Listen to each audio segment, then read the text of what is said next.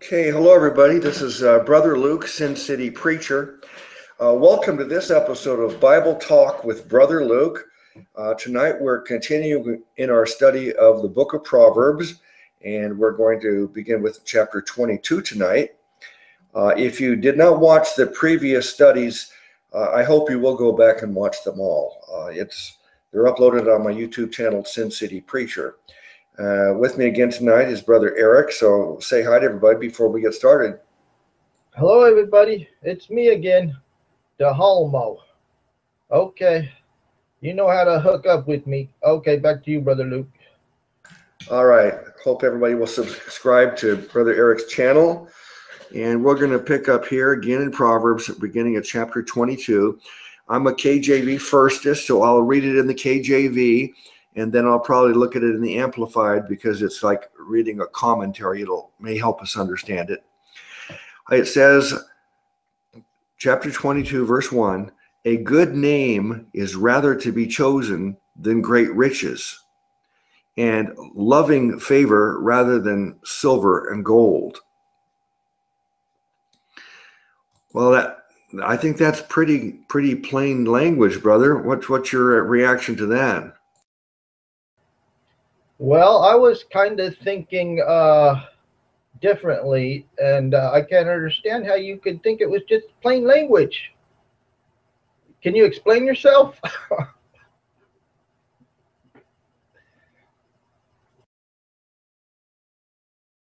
Yeah, I will. It seems pretty clear to me, the language, as I read it, but I'll read it in the Amplifieds, and I think you'll see that how they explain it. A good name, that's an earned by honorable behavior, godly wisdom, moral courage, and personal integrity. That means your reputation. If you have a good reputation, is more desirable than great riches. So it's some people want to have riches, but this is telling us that even more valuable is a good reputation, an earned reputation, because you've lived a life where people do admire you and respect you. And then it says finally, and favor is better than silver and gold. Favor, loving favor, it says in the KJV. Yeah, so if people love you, and they favor you, they like you, and they want to do anything they can for you because that's how much they think of you. He says that's better than having silver and gold.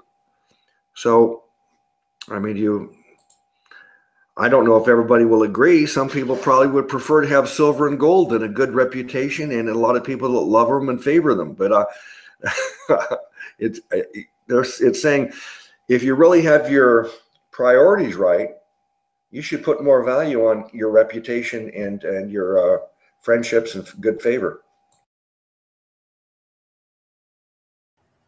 And that's the core of the issue, isn't it?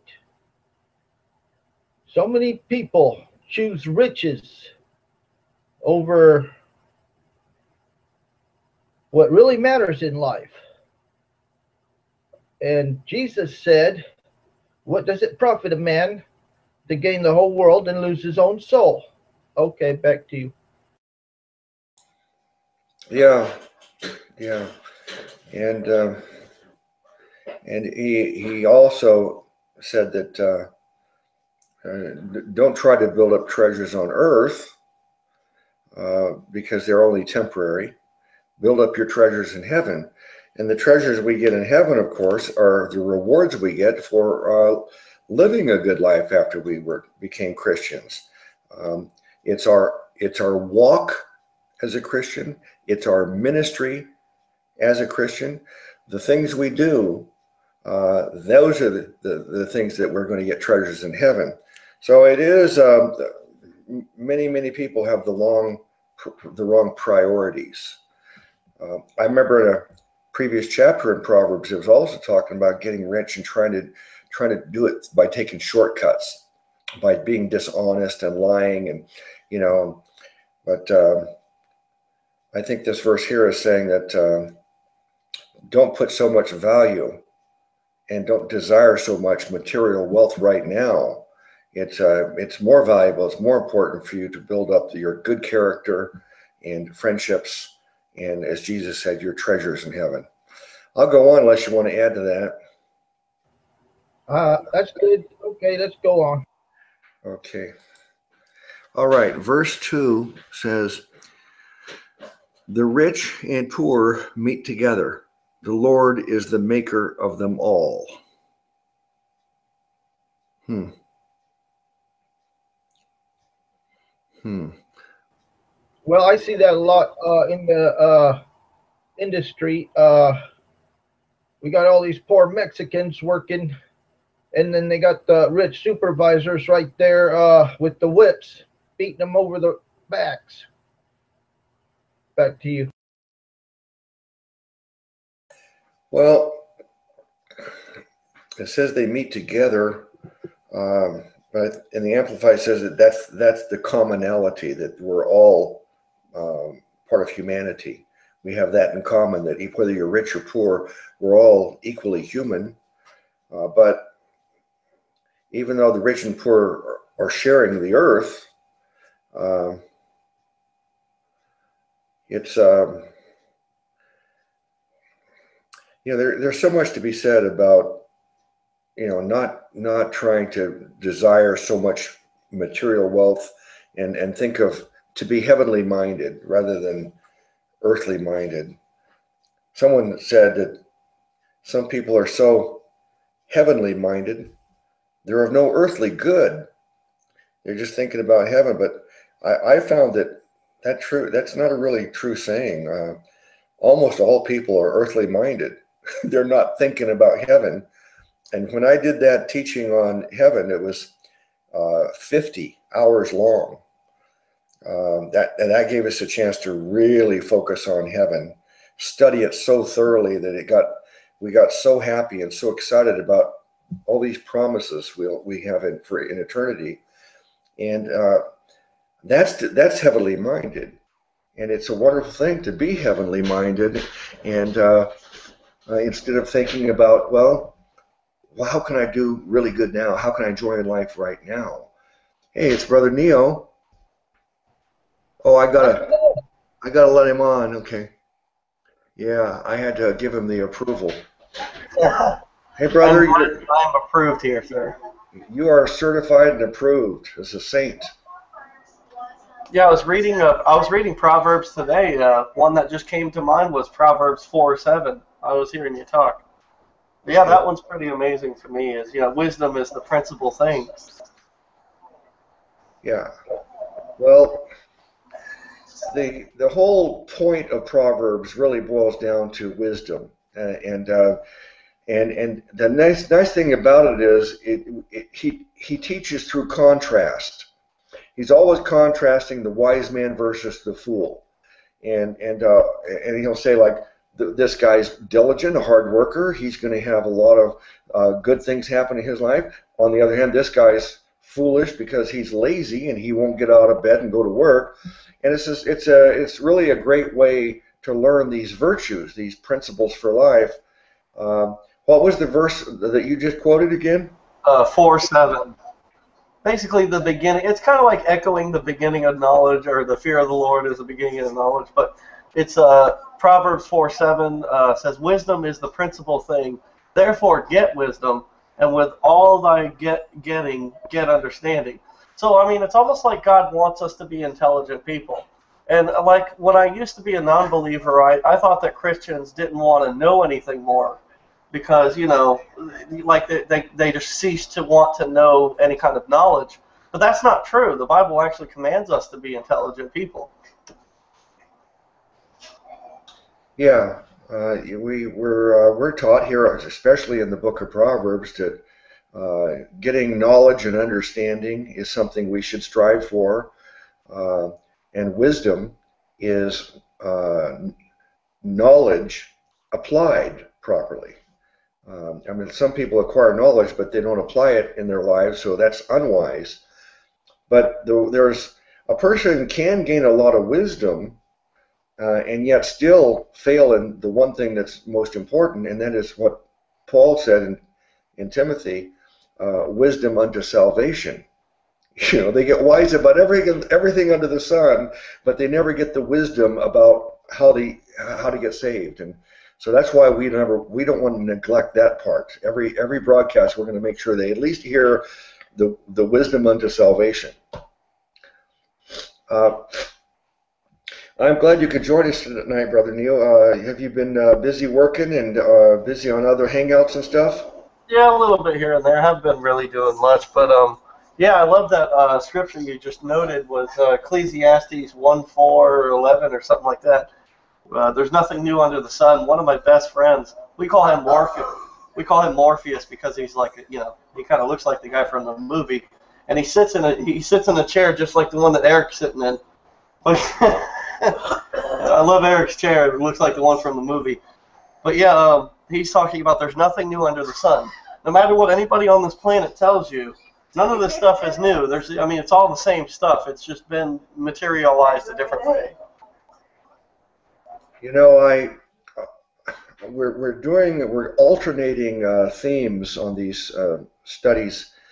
Proverbs, um, the book of John, the book of Job, and the topic early church history. And I'm thinking already ahead, and I believe that I want to take on Ecclesiastes at some point. As soon as we finish one of these, we'll fill in a gap and probably add in Ecclesiastes because I haven't really studied it out really thoroughly.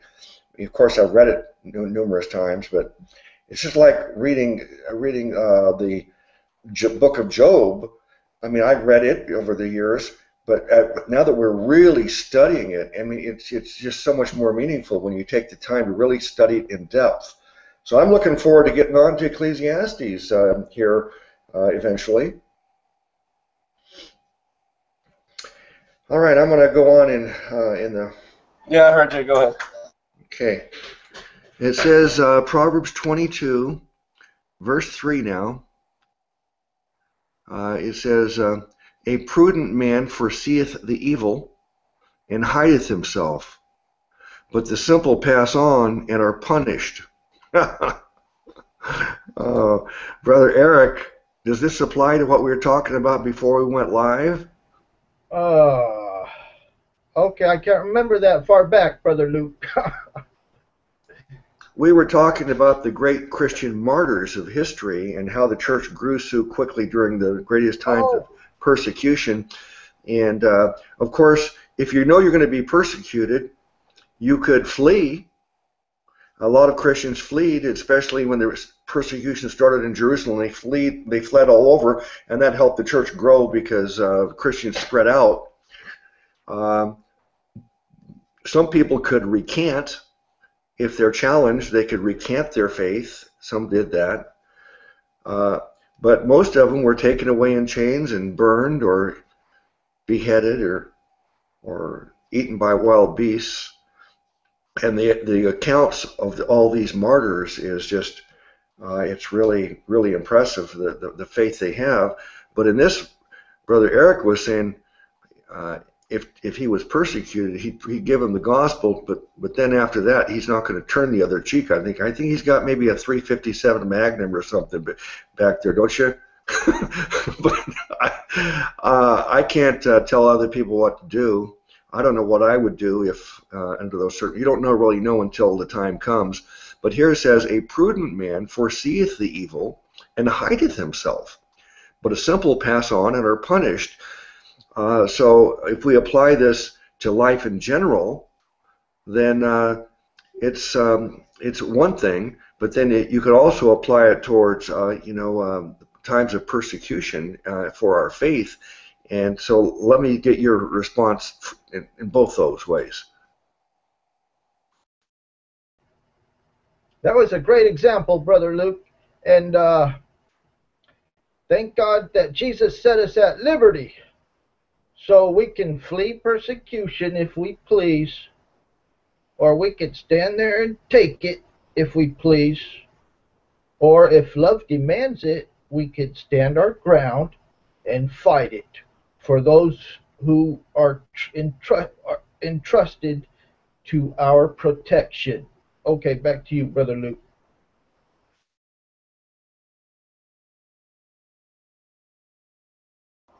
Yeah, I was just looking at Proverbs 22 here. It's pretty awesome stuff.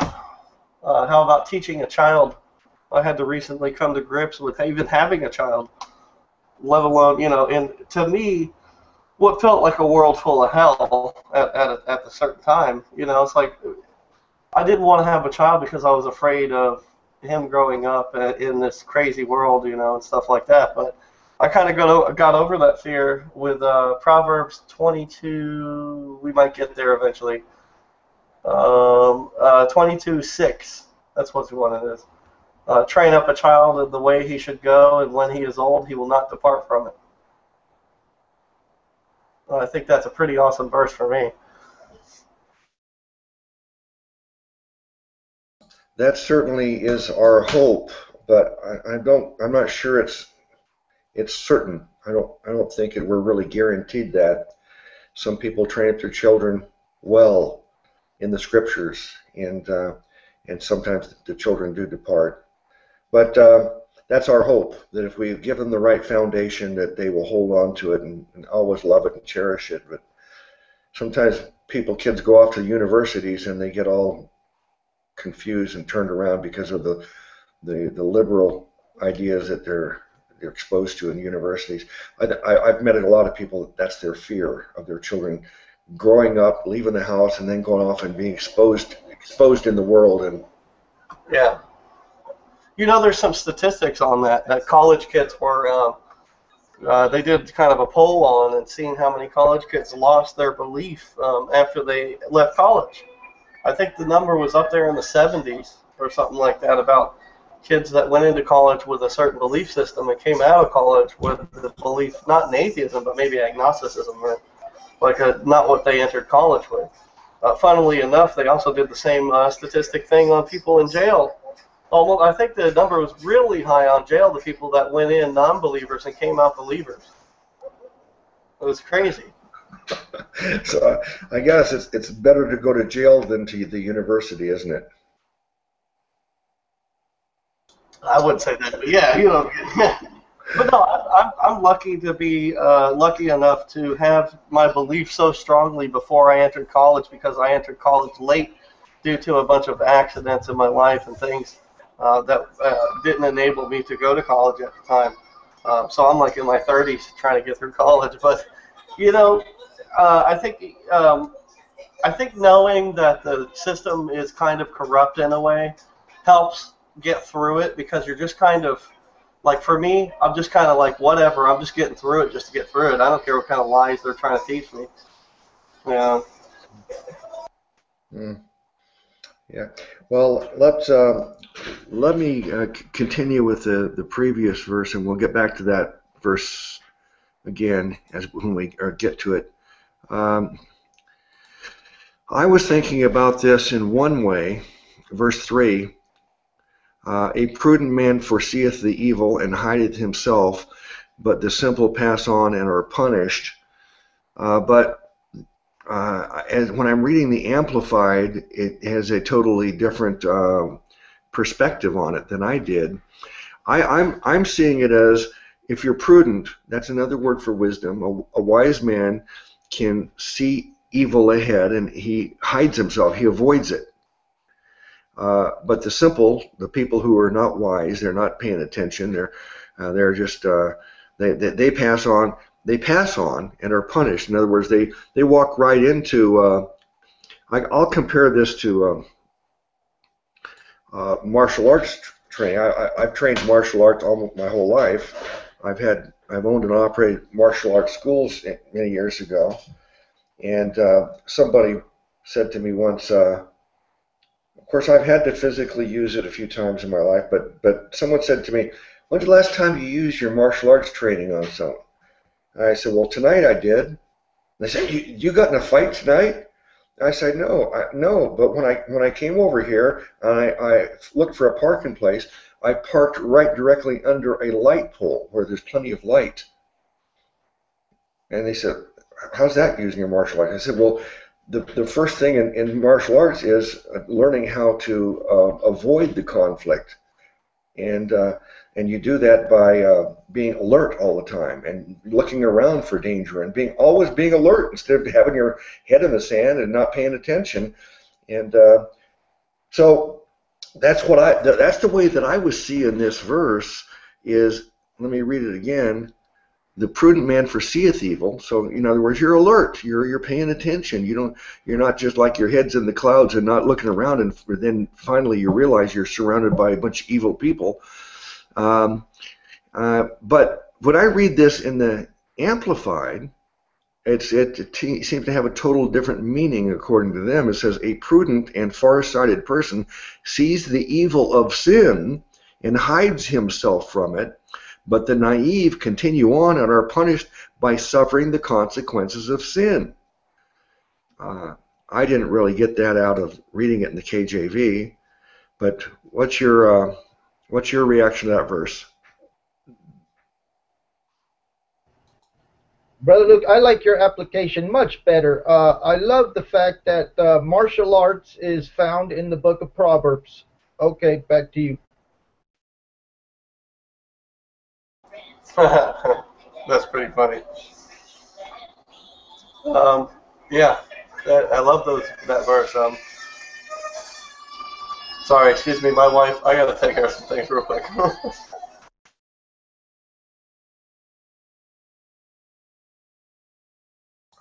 I don't know if Brother Neo can still hear me now, but Brother Eric, I thought I heard somebody in the background speaking in tongues. Was that what that was, that sound? Sounded like a rug rat to me. Yeah, a baby crying. They were speaking in tongues. Okay. Yeah. See, I when I try to be funny, no, you just don't. It doesn't have any impact.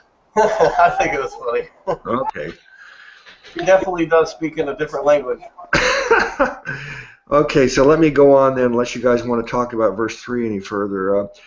Verse 4, KJV says, by humility and the fear of the Lord are riches and honor and life. Humility. Well, we know about the fear of the Lord. We talked about that probably 100 times so far, studying all these books of Proverbs, all these chapters.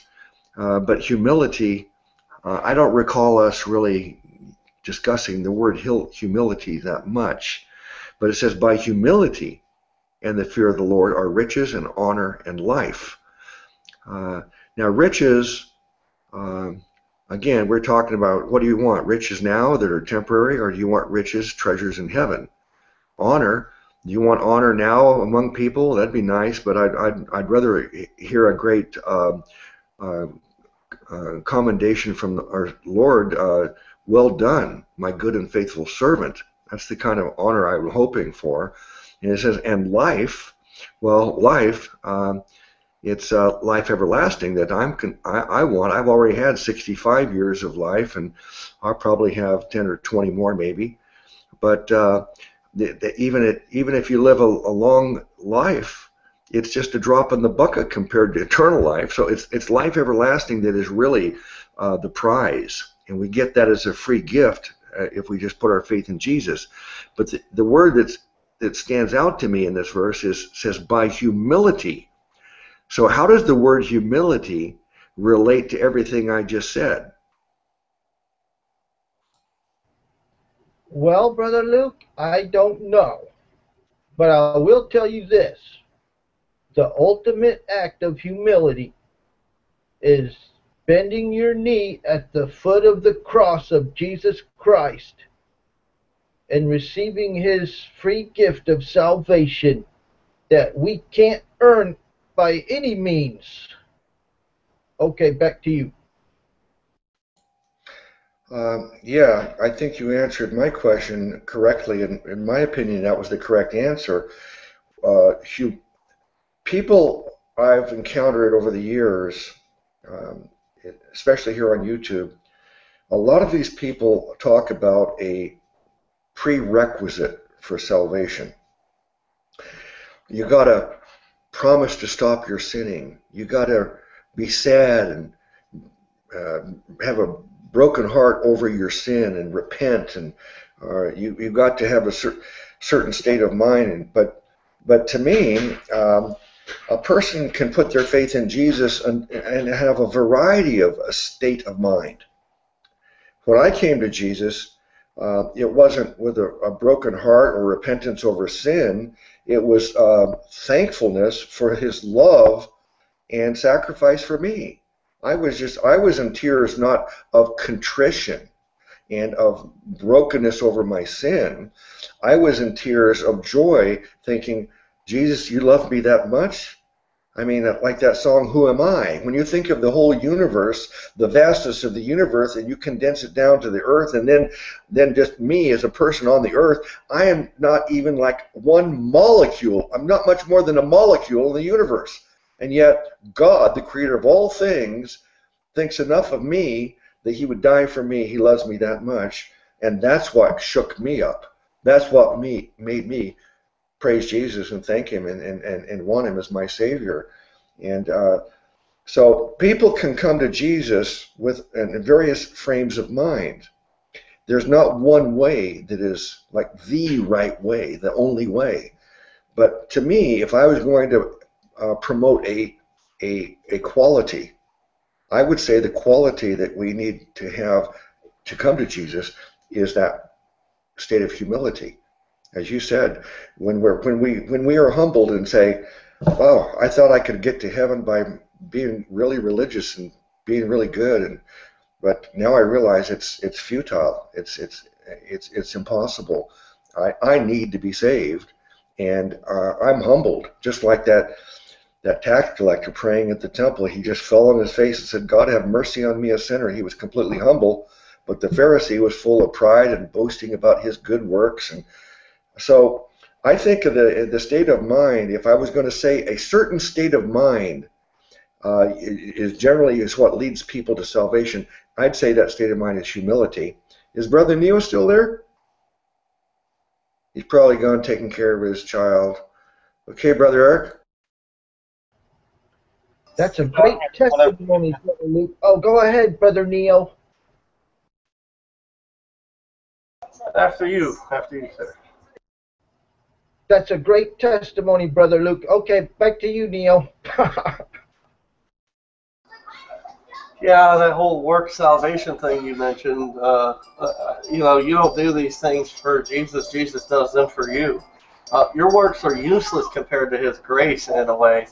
No matter what you do, it's not going to change what he's already done for you. So, and also to be rich in spirit, not of the world. I think being rich of the world is like, having, I think what you described to me as like a match trigger. Basically, it's something that's just like that. You have something in your mind that makes you aware of God. The fear of the Lord is the beginning of knowledge, and so on. Yeah, and that's that point of awareness where it not only scares the crap out of you, but then it makes you humble after that. I would say, in a way, you're like, oh, and then you're like, oh, I forgot about that, and then you're like, okay, so now I know what's going on, and I'm humbled by it. You know what I'm saying? So that's important for a lot of Christians to go through, and most Christians I talk to, 99% of them would say that they had something that changed their mind forever. Yes, there's that language you were talking about in the background. Sorry. Yeah, is it a little boy or a girl? Little boy, he's almost 10 months now, almost. Yeah, he's already learned to speak in tongues, I see. I wish we could speak like them. Goo goo gaga, ba ba da da, mama da. Yeah, pretty soon he'll be telling you no. That's usually the first word that they learn because I have been avoiding using that word. I have been avoiding using that word around him at all.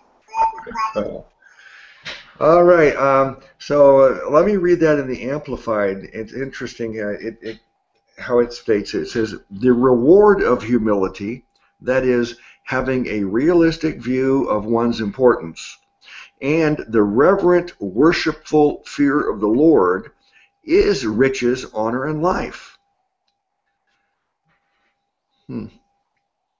I like the way they phrased it. Yeah, like not of the world, but of rich in spirit of life, you know. Okay, I'll go on to the next verse, and it's verse 5. Thorns and snares are in the way of the froward. He that doth keep his soul shall be far from them.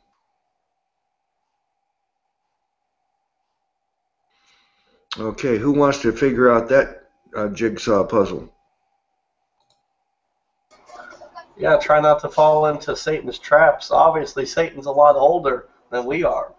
He has already set up traps for all of us individually. He has that kind of time. You know,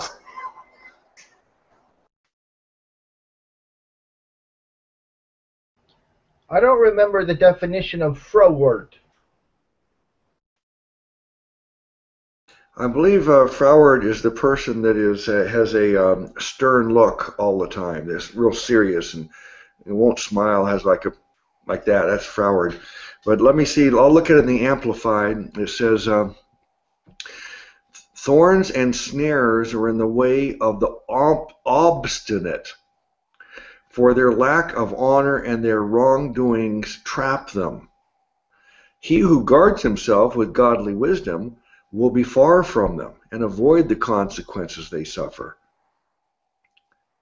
So, don't go picking a bar fight with a bunch of biker dudes. I mean, that's pretty. right. Yeah, it's avoiding certain people is certainly is wise. Now, I've been in purposely put myself into situations, particularly in street preaching, sometimes where it's been you go on purpose into like the lion's den. I remember preaching here in Las Vegas on New Year's Eve, and in Las Vegas might be maybe the first or second most popular place in the country for people to celebrate New Year's Eve. And on the Las Vegas Strip, it's about maybe a half a mile long or a mile, and on that street is closed off for probably around 6 p.m. or they close it off to car traffic, and it just the people fill up the streets. The street is completely filled with people. There's maybe 300 or 400,000 people celebrating, and they're all drunk on drugs and just want to do the craziest things. And then we'd be there with bullhorns and trying to tell them about Jesus, and well, a lot of signs and banners, and so that's purposely going into a hostile environment where you're going to get a lot of strife at you. And we did it, but I'm not sure how wise it really is to do that. I think that the chances of somebody actually benefiting from the message in that scenario is very, very slight. You have a huge audience, but they're not really listening. They're drunk and angry, and they would like to just string you up. But so it could be for our own ego, I think. And there's usually about 40 or 50 street preachers that would come to Las Vegas. We'd have an annual convention, and we'd all go out there together, and we'd be spread out along the street. And I think a lot of it was ego.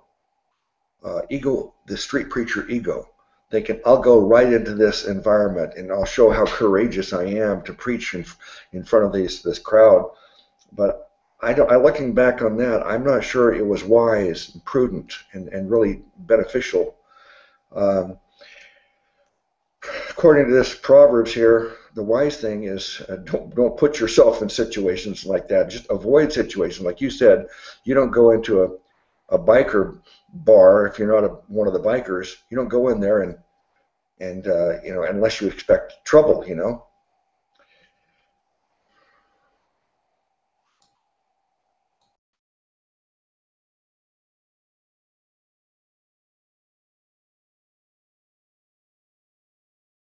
All right, let me move on to the next verse.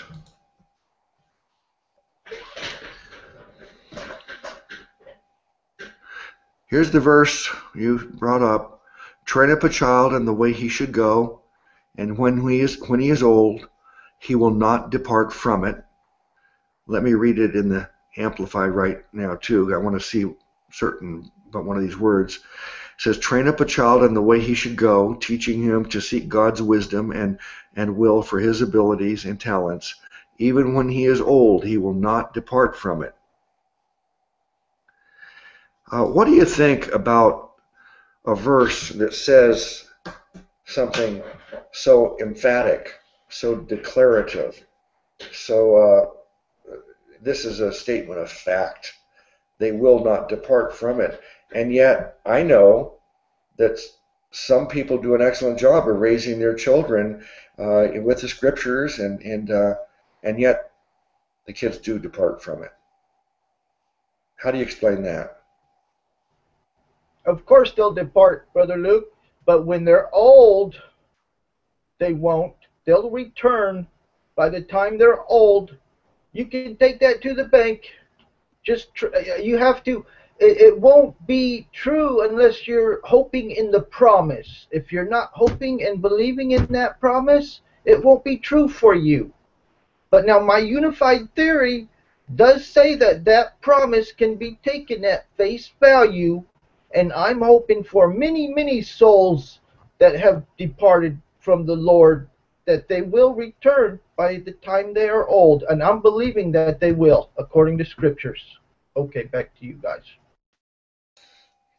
Yeah, I like the point you made there, and that is that's very hopeful, and I like to think that's true. Some people may not be able to return because when we're young and crazy, we end up having a short life because we're so foolish and so reckless. But I think it is likely that if a person survives the craziness of their youth, then they depart, but they may very likely return as they get older. See, in my case, though, brother, I don't know about you, Eric, and I know that brother Neo is still very young. I think he's just in his early 20s. I'm 65, but I didn't get saved until I was 36. So I've often thought about the young believers I've met here on YouTube, the people who get saved as a young person, and then they have to go off to college, and they have this these hormones going crazy, and they've got all these temptations. They go to college, and there's all this partying going on. There's all this promiscuity, and they have the sex drive that's off the charts, and some of these people, they set aside their faith, because they feel that they're not strong enough to abstain from these things like drunkenness and drugs and sexuality, and so they set their faith aside, even denounce it, because they would, if to me the most miserable person is a Christian that's living in sin. They're miserable because they have this guilty conscience. The Holy Spirit is convicting them, so they can't really be happy in the sin. So they got to set it aside and get it, kind of tune it out. The Scripture says that they grieve the Spirit. The Spirit's convicting them. Don't get drunk. Don't take drugs. Don't go to that party, and don't have the sex. But they want to do it because the fleshly part says yes, and the Holy Spirit. So they just tune out the Holy Spirit and they grieve it, and finally they quench the Spirit, and then they go on with their life. They go through a period of time thinking that they're enjoying all these things in the youth that seem to be so much fun, and then, as you said, maybe years later, they start listening to the Spirit again, and they return. In my case, I got saved so late, at age 36, that I had already done all those things. I had been through college. I had been through a period in my life where I did all those things that I hope other people don't do, but I did them, and so in that way, I can see the advantage of actually getting saved a little bit later rather than getting saved real young. And then you go and you have to deal with all these temptations. I mean, what do you think about that? Well, the chances of coming to the Lord at a later age, apparently, according to odds, are very slim. I came to the Lord at the age of 16 and had a great time with the Lord for the first year. And then after that, I fell into a 30-year slumber. And I just recently woke up at 2011 and just recently started evangelizing a year ago. And but those 30 years were very difficult. You're absolutely right. Okay, back to you. Yeah. So I do think that it is not it is not uncommon for someone they get saved at a young age, and they'll go through a period of backsliding for the reasons we've been discussing. And it's to me that's the story of the prodigal son. They get saved, they become a son of God, and yet they say, "Give me my inheritance. I'm going to go off and party." And they leave their father and they go off and they end up in the pig's pen. And then they eventually recognize their mistake and come back, and they never stop being the son. The father's always waiting with their arms outstretched, waiting unconditionally to come back. So it's good news that if you're a Christian that got saved and you've gotten backslidden, and maybe it's been months or maybe years or decades, there's no reason why you can't come back. Our great God and Savior Jesus has his arms outstretched, just like he stretched them out on the cross. He still has them outstretched, waiting to embrace you back. And the nice thing is, when you put your faith in him, you become a child of God. You are born again, and no matter what you did after that, you may get backslidden, but you don't ever get unborn again. You're saved even while you were in the pig's pen. You were saved, brother. Amen, Brother Luke. And scripture says, we are confident that the Lord will finish the work that he started in you. So they'll be back, Brother Luke. They're all going to be back. I believe that. Okay, back to you. All right, brother. Let me see now. Go to the next verse here. That was verse 6. Verse 7, the rich ruleth over the poor, and the borrower is servant to the lender. Mm-hmm. That's a pretty famous one. You hear that a lot. Mm-hmm. It seems pretty straightforward.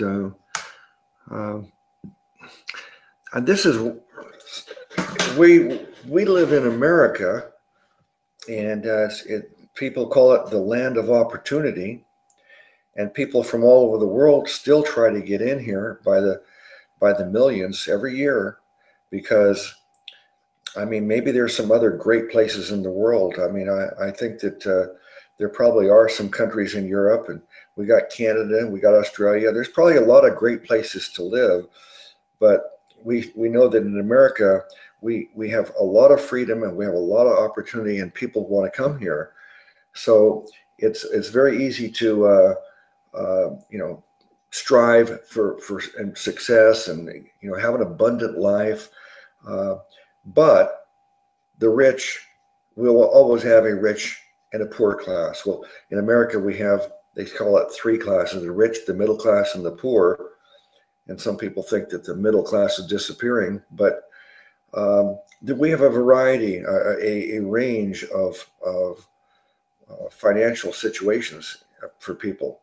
But even the poorest people here in America, most of them, I mean, I went to Del Taco or Taco Bell, and their dollar menu. I mean, you can buy things for $1. I mean, for just a couple of dollars, you can have a meal, and even the poorest people, they don't have to go hungry. We've got food everywhere. It's cheap, and even if you're not living in the street, but you're living a life that's where you don't have a high income, our poor people, they have a roof over their head, they have automobiles, they have color television sets, they have computers, they have iPhones. Even the poor people, we call them poor, but look what they have. So we really are blessed and fortunate in this country, but there are still a lot of places in the world where the rich really rule over the poor. There is a discrepancy between the rich and the poor are almost like a slave class still in much of the world.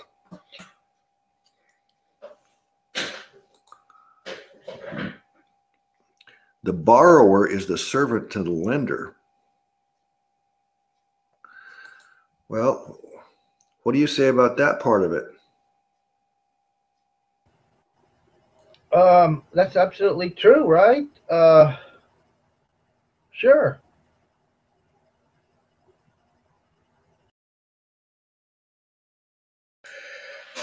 I think that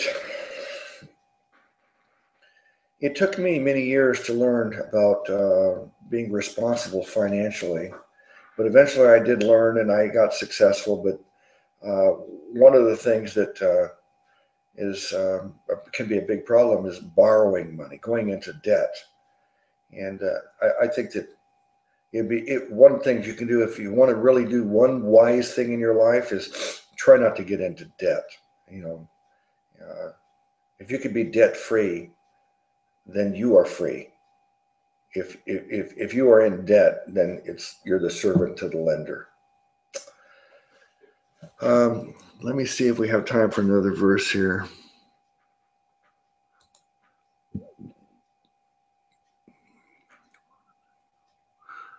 I think, why don't we stop there after verse 7?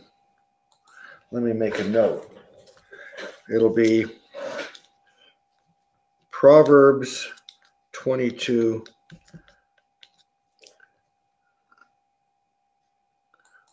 We did 7. So it'll be Proverbs 22:8 is where we'll pick up next time in the study. Let's take a few minutes now and talk about the free gift of salvation. I made a video, brother, I think you probably saw it. I made a short video a few days ago titled Free Gift Theology. And a lot of us here on YouTube, particularly our closest friends on YouTube, we have a kind of a term that we use to identify us, our type of believing. It's called free grace theology. Now I was suggesting that we train ourselves to use the term free gift theology, because I want to emphasize the word gift, because this is the biggest problem people have in the world, is that they think that eternal life in heaven is a reward for good behavior. That's what almost everybody in the world today thinks. Almost everybody who's ever lived throughout history thinks that if you live a good life, if you do good, your reward is heaven. But what we want them to understand is that heaven is not a reward for good behavior. Heaven is a gift from Jesus to all those who put their faith in him. Now, what's the difference if you were going to define the word reward and gift? What's the difference between a gift and a reward, brother? Well, a reward would be earned, but a gift is given. It would have to be free. Okay. Yes, that's why I call it free gift theology. And there are verses in the Bible that refer to salvation and eternal life in heaven as a free gift. So if you're watching this now and you've never been taught this before, we want you to understand this is what we would call wisdom unto salvation. I mean, you could be wise about not going into debt. You could be wise about avoiding violent people and staying out of trouble. There's a lot of ways you can be wise. But the one way that I hope you will be wise, the most important way to be wise, is what Paul says, wisdom unto salvation. And that is, how do I get saved? Is it by becoming a good person and joining religions and becoming a religious person and following a set of religious rules and striving and then keeping my fingers crossed, hoping that when I die, God's, that was good enough, you get in?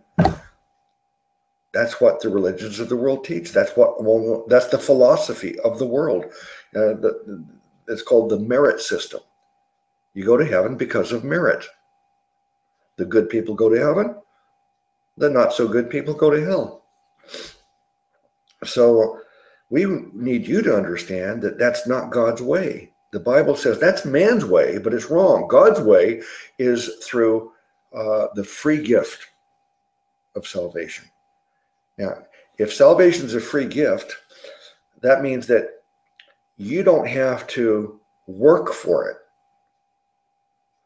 Otherwise, it wouldn't be a gift if you had to work for it. Someone else did the work for you, Jesus. He lived a perfect, sinless life, and nobody else has ever done it. No matter how much we strive to be good and perfect, we can never reach this level of perfection that God requires. So, but Jesus did. He did that perfect work, and we get credit for his good works, for his perfect work, because of our faith in him. You cannot buy the free gift of salvation. You can't make charitable donations. You can't pay tithes to a church. You can't buy your way into heaven. But Jesus already bought it for you. The Bible says that you were bought with a price, with the blood of Jesus Christ. He paid for your salvation with his blood and his death. So that's what you need to understand. If you understand that trying to work your way to heaven is futility, it's impossible. And then you can, as we were talking earlier about the word humility, maybe you'll come to a point where you'll be humiliated and say, I'm a failure. I can't get to heaven through I could never be perfect. And when you reach that point, you can say, I guess I need a savior. Well, guess what? There is a savior, but there's only one. Jesus said he's the one and only savior. He said, I am the way, the truth, and the life. No man comes to the Father except by me. That's pretty bold claim, isn't it? But he said he's the one and only way to go to heaven. He's the only savior. So if you realize that you need a savior, now I hope you understand Jesus is the savior, the one and only savior. It's not Buddha, it's not Muhammad, it's not the Pope, it's not the Virgin Mary, it's Jesus. So if you will put your faith in Jesus and no longer put your faith in your own efforts, your own ability, that's when you receive the gift of eternal life. Now, I want you to know who he is and what he did for you. That's important to understand. He's not merely a prophet. He's not some kind of a creature that God made. He's eternal. He's not just a moral teacher. He's eternal God Almighty. The Bible says that he's eternal God manifest in the flesh. God made flesh. He became a man named Jesus. And the Bible says the reason he became a man was in order to die for our sins. And he did. He died on a cross. You've probably heard about this. What was accomplished on the cross? All of our sins, the sins of the whole world, all the sins of all people who've ever lived were put on Jesus on that cross. The Bible says he became sin for us. In other words, all the sin was put on him. It was just nothing but sin on that cross. And when he died, he paid for all of our sins. So now sin is not a barrier that separates us from God. We can come to God. We can have a relationship. We can live with God in heaven because Jesus paid for our sins. But you can't do it unless you come to Jesus and receive the gift. So put your faith in him. He'll give you eternal life in heaven. Now, something else happened. After he died, he was buried. But after 3 days, he raised himself from the dead, bodily. And some people try to spiritualize it and think it's just a fable or a story or an allegory or something or symbolic. But no, it's literal. He was literally raised from the dead bodily, and he said that he would do it in advance. He promised that he would do it, and he said he would raise himself from the dead as a sign to prove that he is God, Savior, and he has power over life and death. And he did. And I believe it because there were witnesses. He walked on the earth in the flesh for 40 days among 500 witnesses. They saw him, they talked with him, they touched him, they ate with him. And the resurrection is the proof that convinces me that my faith in Jesus is justified. So we're just asking you to trust Jesus. Now that you know who he is and what he's done for you and what you need to do to go to heaven, will you put your faith in Jesus now? All right, brother, I'm going to end the broadcast. Any last words?